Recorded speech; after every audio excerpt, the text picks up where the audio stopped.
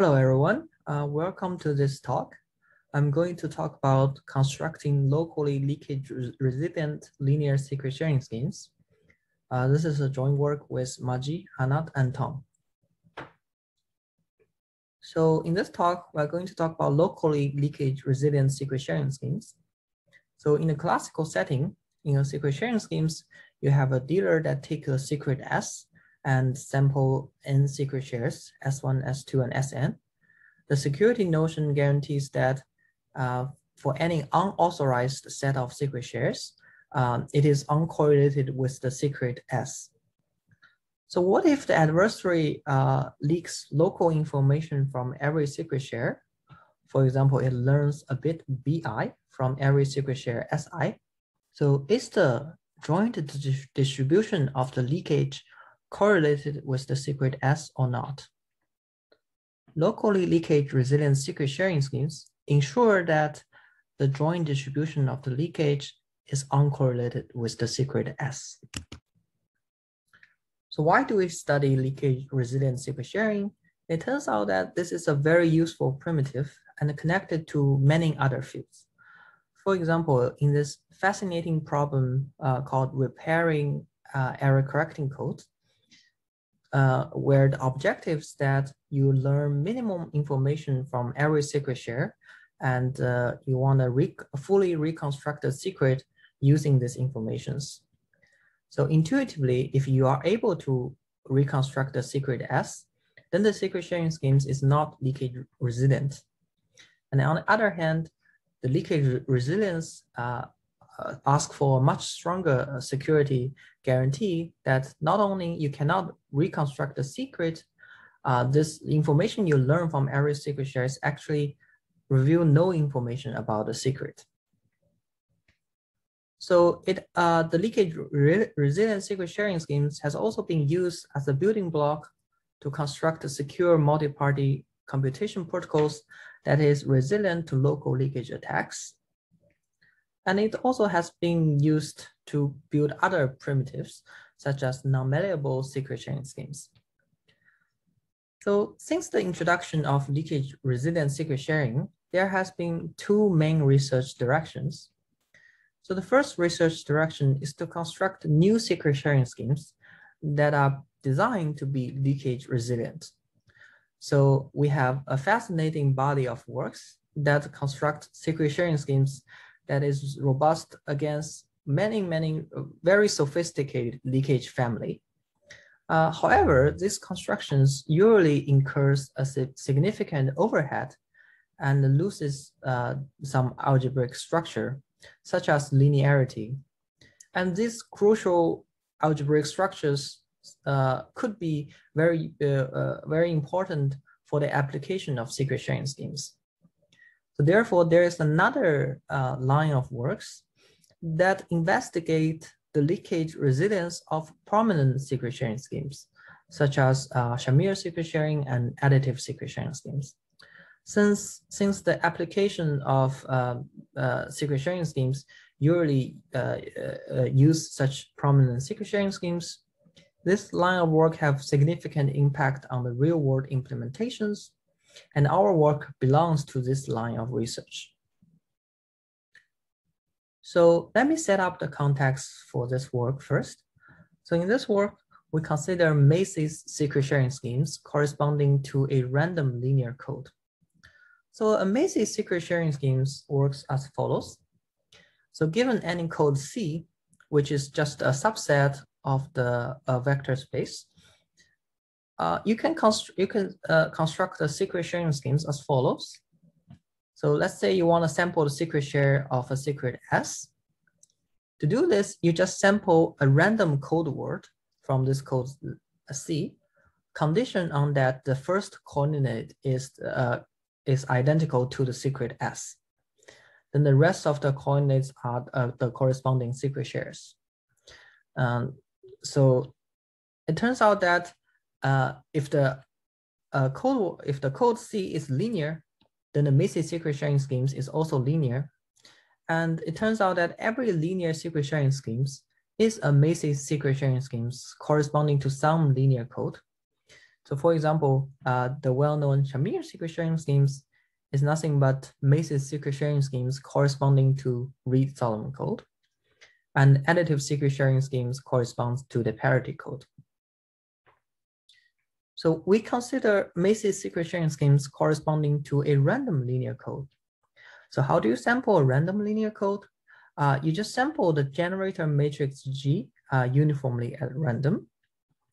And note that since we consider an exponentially large field F, when you sample a random matrix G over exponentially large field F, the random matrix is maximum distance separable with overwhelming probability. And when the code word G happens to be an MDS code, the Macy's secret sharing schemes corresponding to G is nothing but a threshold secret sharing schemes with n parties and k+1 reconstruction threshold, where k+1 is the dimension of the code. Okay, so now we're ready to present our results. So let lambda be the security parameter, which represents the size of each secret share. So remember that every secret share is an element from the field F. Therefore, the size of the field is roughly 2 to the lambda. And we assume m bits are leaked from every secret share. Our result is as follows. So you pick any n to be the number of parties. You pick any k such that k+1 is the reconstruction threshold. And let m be any constant. If you have the guarantee that k, roughly the reconstruction threshold, is greater than half of n, which is the number of parties, then the Macy's secret sharing schemes corresponding to a random matrix G is m-bit locally leakage resilient, except with exponentially decaying probability. So we do need the number of parties n to be less than the security parameter to ensure that the G is MDS with high probability. So as a representative example, you can set the number of reconstruction holes to be 1/3 of lambda and n to be half of lambda. So our second result complements our first result, where we show a bottleneck for the existing analytic approaches.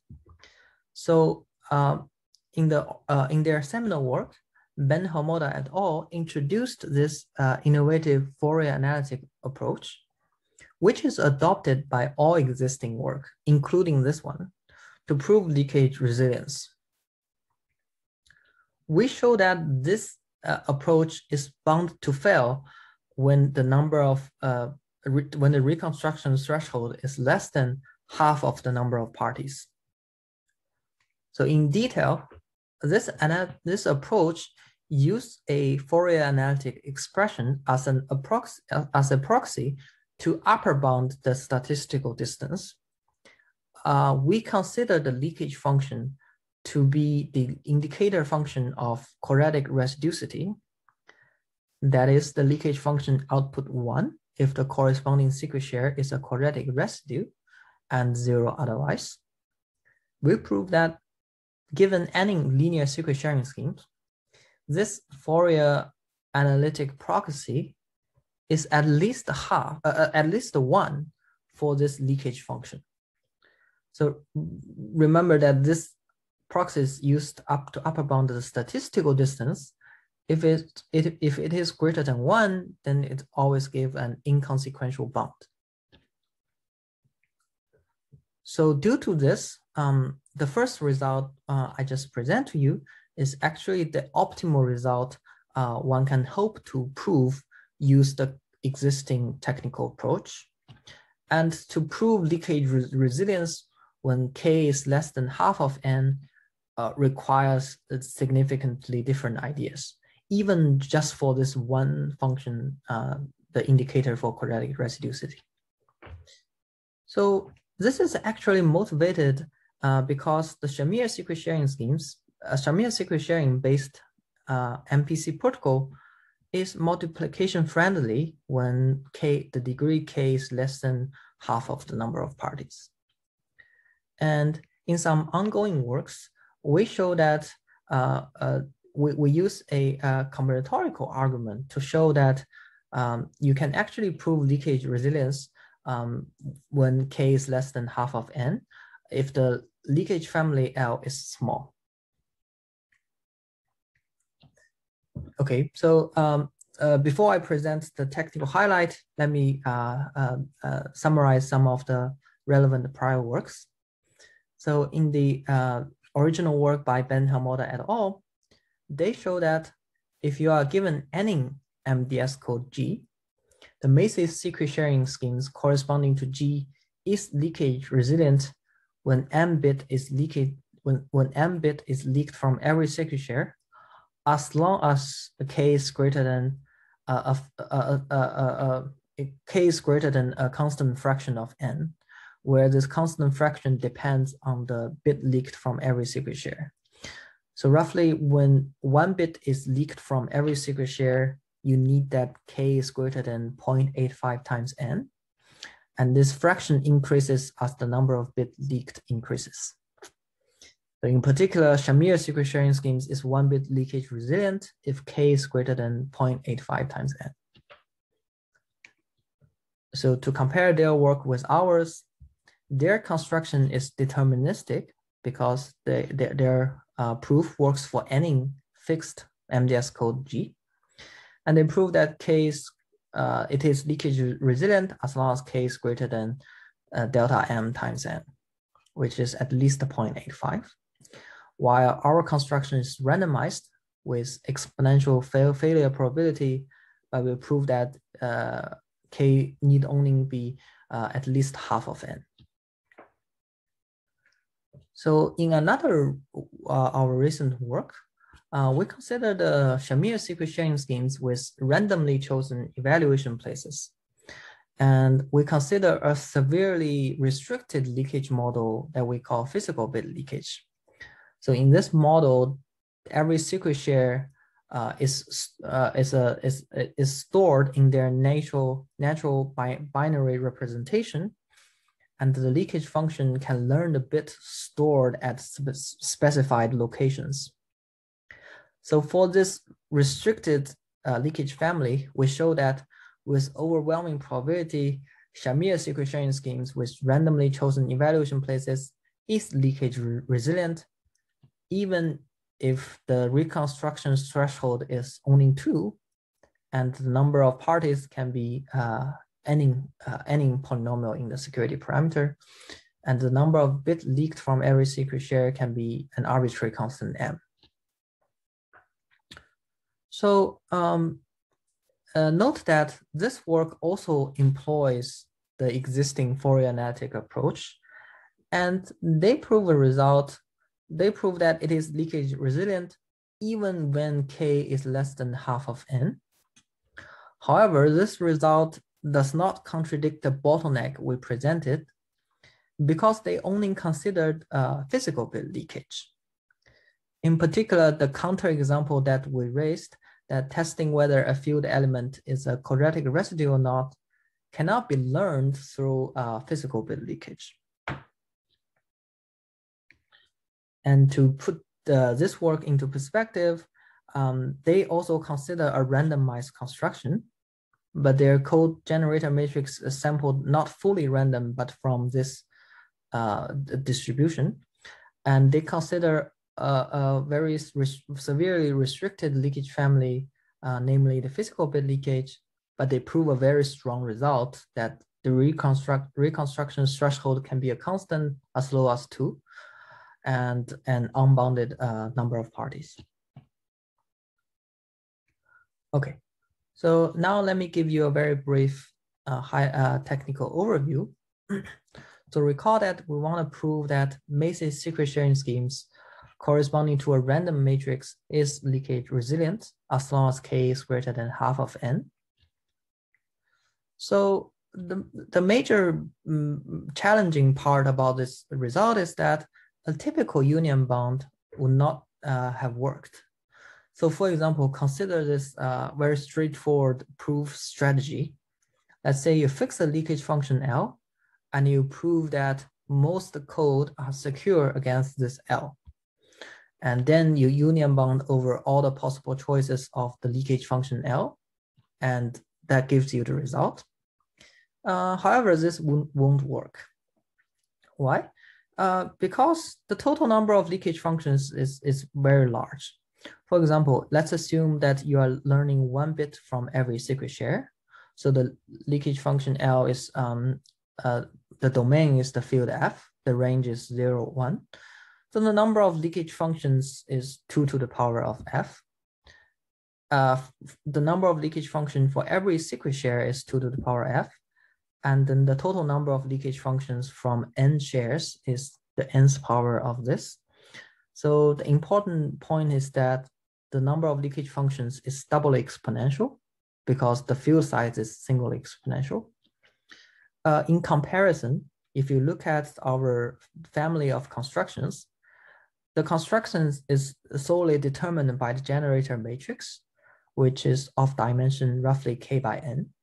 So the number of constructions is f to the power k times n, is roughly this much, which is singly exponential. So the number of leakage functions is much, much larger than the family of constructions.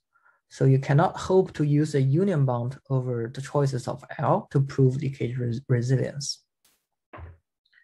So the technical novelty of our proof is that we identified a new set of tests. So the proof chooses gamma, sigma, and A appropriately, and they are constants.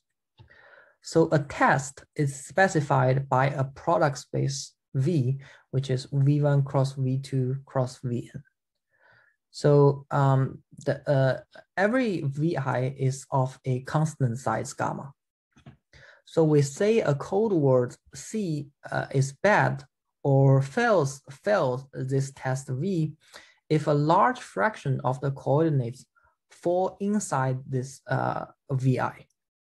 So that is the number of the set of indices where Ci is in Vi.